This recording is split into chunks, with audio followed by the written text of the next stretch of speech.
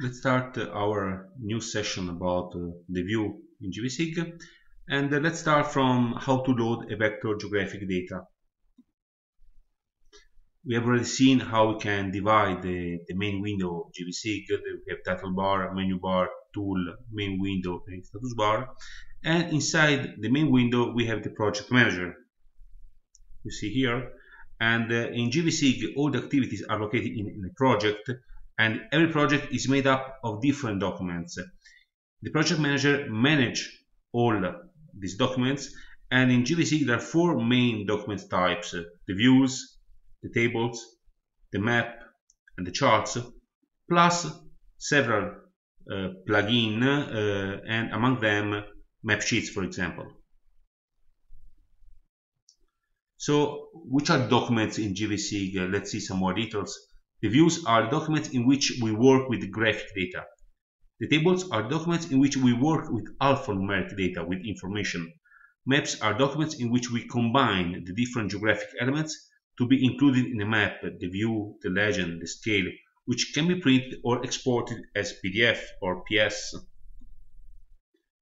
We have as well map sheets. This is a plugin where the maps are arranged in series according to user preferences for size and extension. We'll publish a dedicated video about this extension. And charts are documents in which we create graphs from loaded tables to be exported or inserted in maps. So how we can create and open a view? We click on this, we click new, then the view opens, and then we can rename. We just click on rename, open this small window, we type my name, then OK. And as well we can edit the properties of the view. By clicking here, there is this view, this window that opens. I can add also from here the name. I can insert some information, like for example the projection system, the reference system. And we see how we can work that here I can define the projection of my view. By default, as we have seen in the preferences, we can define a default current projection, but it does not mean that I cannot change my view projection. I can as well change from here. Then if I want to change the setup of preferences, I can flag this, and my new projection will be set as default system of my gvSIG software. You see how we can do it's just to say again how we can manage this reference system. We click here, and here we select EPSG, and we have seen before, if I have already used some reference system, we have in recent one, otherwise I can add a new one. In the same three methods we have seen before, I can search by code, by name, or by area. First of all, I would like to tell you that it's a very good idea to save a project in order to reload in a later moment. And I save from here, File, Save Project. I will save with the name Introduction GIS, for example. And what is very important, that when you save a project, this project saves as well the location of the files you uploaded. So if you move one file that is included in the project from one folder to another, then the software will ask to define the new location of the file. Then I open my view. I can double click here or just one click on open. And this is my view. Let's see what is the main element. We have a TOC, the table of contents, where the geographic layers are loaded and listed. We have the geographic view, where the loaded geographic layers are visualized. And we have the locator, where the loaded geographic layers are framed in a larger and well-known context, and we will see this with more detail. Now I want to add a layer, and how can I do? I click from here, view, add layer, or as well I can click on the icon from the toolbar, or as well I can add a layer from right click in table of contents. And here see we have this window. Just for this course, I will select File, then Add. And then you see I have all these folder and layers in my computer folder, and here are all the extension or the file extension I can use. I can leave all supported or select shapefile, for example.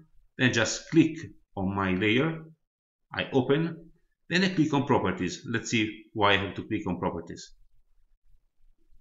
Because here I have to define, for example, my projection system, because my layer can be in the same reference system of my view, or it can be a different one.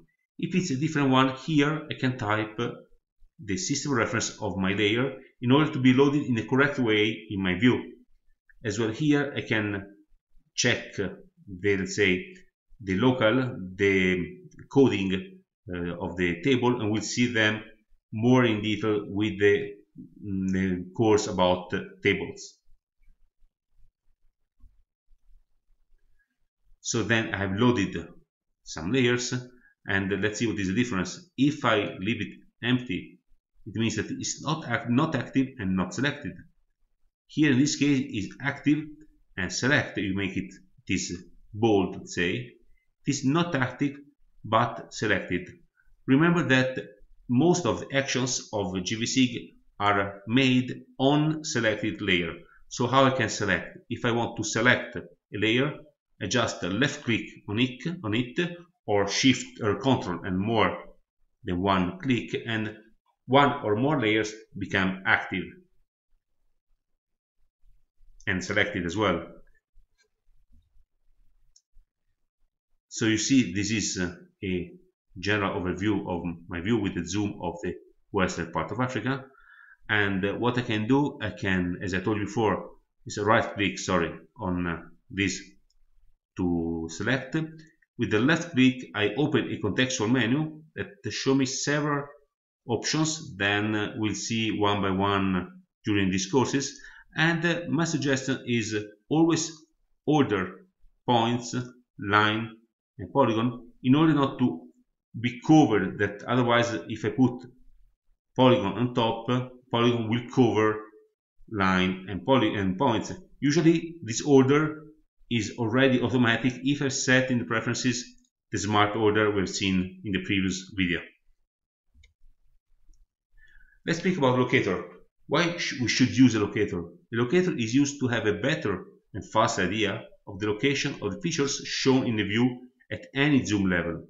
And what are the requirements of a Locator? The Locator should have an extension equal or bigger than the features in the view. For example, if you work with Ecuador, Locator can be South America. This is the example I'm going to show you. You see here I load the South America as well as Ecuador in my view. Then I go on View, Locator Setup. I add a layer. It is the same window I have when I load a layer in the view. I add South America. I click OK. Then you see that here I see South America with the small square according to where Locator is, where the view is, let's say. So this small square represents my geographic view in a larger area. So it's very useful because maybe you know where is South America, but maybe you don't know where exactly is Ecuador. So in this case, it's very easy for you to detect, identify where Ecuador is. And you see that if I zoom, moreover, I zoom inside the area, maybe I don't know what is this area.